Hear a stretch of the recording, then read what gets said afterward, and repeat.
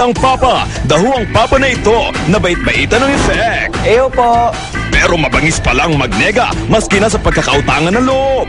Bleep you! Bleep you! Ang kwento, minsang hinawakan si Papa ng isang mabait na manager sa isang melanin-gifted individual. Kahugsunari! Hay! Melanin-gifted individual! Politically corrected ekabu, meaning person with dark coloration due to excess melanin in skin. In short, majutin. Melanin-gift individual? Pow! Hay!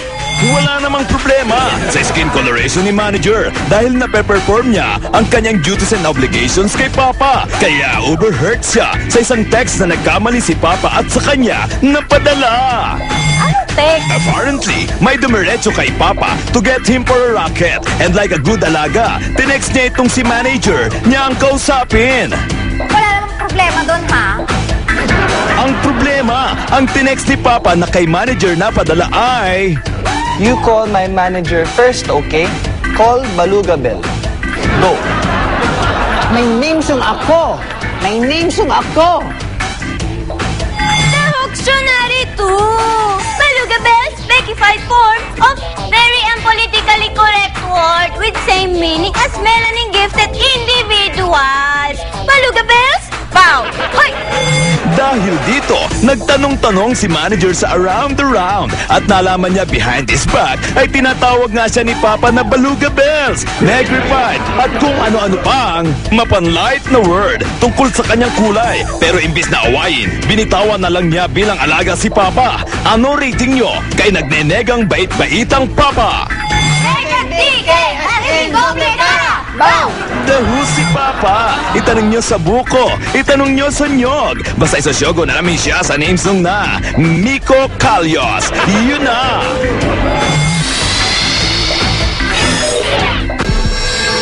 Ibang babasahin mas mahalaga. Pero wala namang sasaya pa. Kaya buklat na ever ng ating Tabloid Steve for Tigbaxxx Authority. From Bomba Balita, Jewel Mish at Gerald Anderson, walang chemistry. Hindi naman magaling si Joel sa chemistry. Saan siya magaling? Sa chemi lang.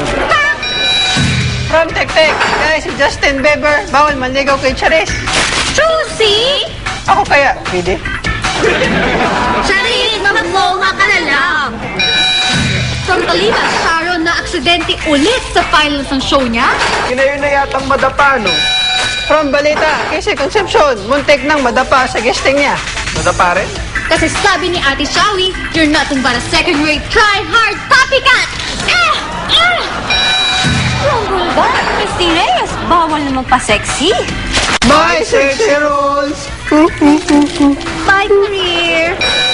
From Bandera, Jay Cuenca, naghubad sa stage. Bakit? Ano pa bang pwedeng gawin niya?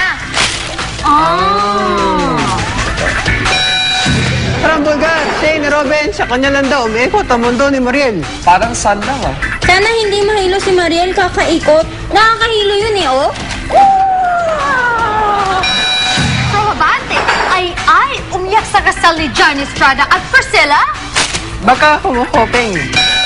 From Balita, Regine hirap sa role na bakla. Bakit si Paolo Ballesteros parang hindi hirap? Tanong mo kay Papa, please! Itanong mo sa Sky! Yun! Yung Sky! From Bandera, Maxine at Nadine, palaban sa laplapan. Girl to girl? Bastos! Tama na.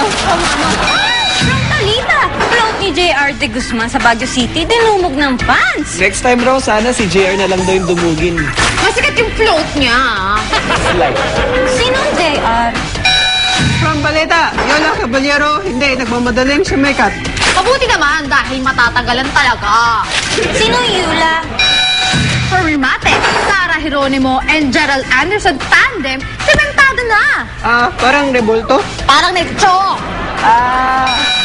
At from PM, hey, din nagluto na nakahubad para kay Vicky. Yes. Gusto nyo pagluto namin kayo? Yeah! Close na ito! This is the Tigbaxxx Authority!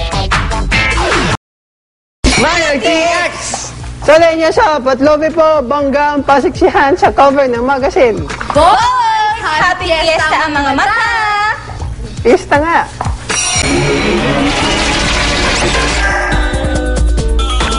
My nag-TX! CCD Jackie Rice, the dive na with a splash! Oh la la la!